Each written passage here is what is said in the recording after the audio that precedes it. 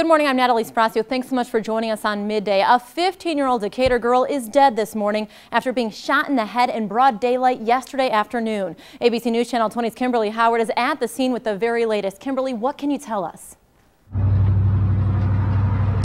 Natalie, I'm standing here in the 1200 block of North Union in Decatur. This is the area that police swarmed late yesterday afternoon around 4:45 when they got a call of shots fired. Now you see this makeshift memorial right here behind me. That's actually where they found the body of 15-year-old Janisha Cummings. She was shot in the head and later died at Carle Hospital in Champaign. Later on, police were able to make an arrest. A 15-year-old man has been arrested on first-degree murder charges. Now, I'm actually joined here right now by Janisha's very close friend. So close, they call each other cousins. This is Brian Johnson. Brian, you were actually here when all of this happened.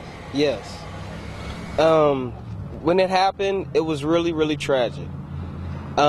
It was just beyond words to put that, she would get shot, because altercations over here happen all the time. People fight, they argue, get into it, you know what I'm saying? It's been a normal thing ever since, a couple years. So, this loss right here for the family is just beyond words.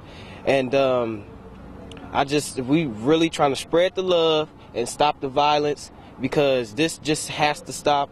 We lost too many people in the past 2 to 3 years, gun violence and all, and like, I live here and I love my neighborhood, and I just don't want this to be an unsafe place for, my children.